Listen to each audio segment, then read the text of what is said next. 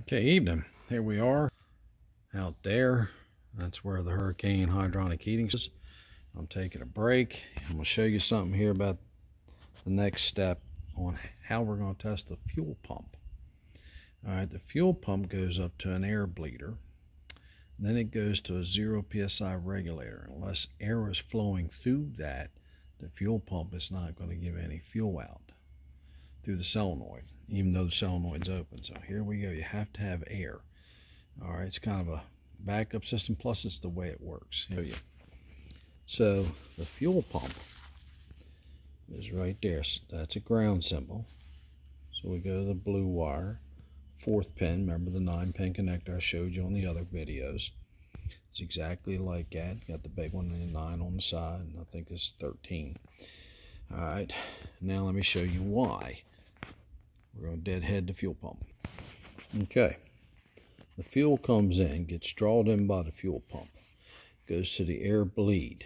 All right, I'll hook my pressure gauge into the air bleed.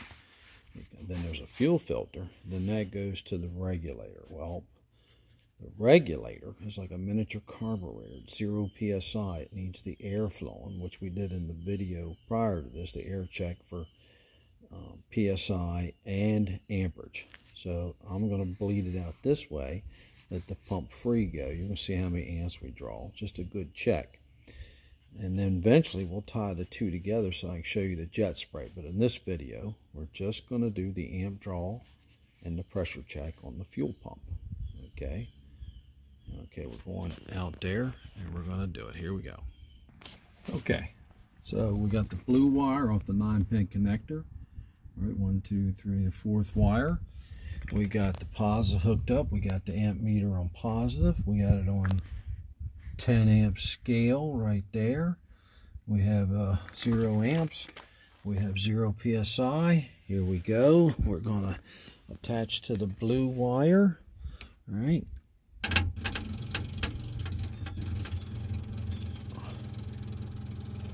Okay, we got about 810 milliamps. We got about 4 or 5 psi deadhead. There you go. She's coming up. We might see 6 at it. Okay, this is deadhead.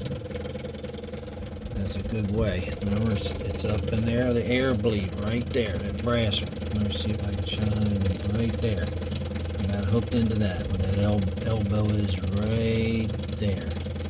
All right, so back to normal.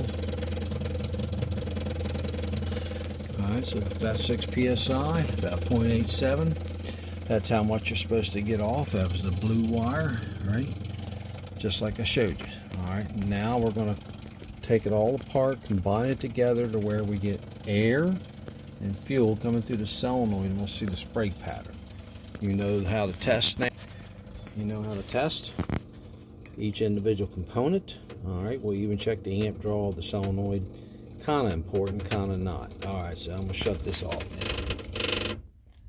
now. Alright. Remember, test not guess is the motto. So, I don't know, this is 4th video. We're going to do it in little chunks. What's my motto? You know, test not guess, right? What's the other one? Safe travels, may your campfires burn bright. Till we meet again. Where are we going to meet? Probably that garage in there, right? Where we can do some troubleshooting, some school.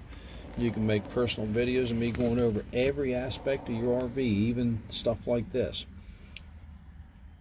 Email me at jeff@rvdiagnostics.com.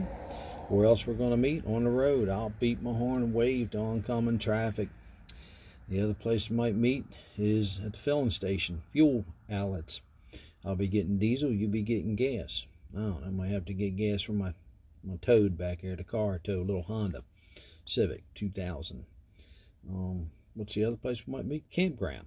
Right? If you see me, come on over and say hello. I'll give you a business card, or if you belong to the website, that's good. If you belong to the YouTube channel, that's good. If you belong to the Facebook Rvdiagnostics and troubleshooting, that's good. And we can sit around and talk about stuff. But usually I don't work when I'm on vacation, camping. If it's a cool day and my wife's got other stuff to do, and you know, we can kind of hang out at your RV and do some stuff. I ain't gonna do nothing.